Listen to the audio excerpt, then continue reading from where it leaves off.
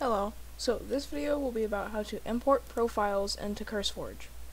So in CurseForge, I have this profile right here, and I also have it in my file explorer. So what I need to do is I need to have a profile zip file, which you can get by clicking these three dots on your profile and clicking export profile, and that will download the zip file.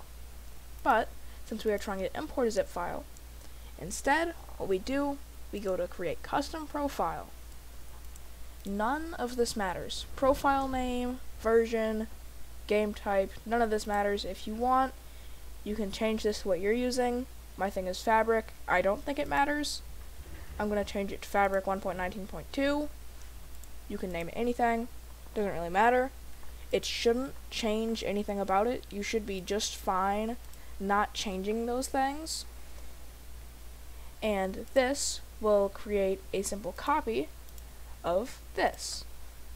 So now I have two versions of this. Of course I don't need this, although now we know how to do this. And this also will copy config files. Some of the mods that I use in here, like this lifesteal mod, will require config for some specific aspects of it, so you will need to do that. And as well, just remember that you also have to have all of these on the same mod loader, like Fabric, and on the same Minecraft version. Like, all of these mods have to work on 1.19.2, and they all have to be able to load on Fabric 0.14.21. Thank you for watching, like, subscribe, and have a good day.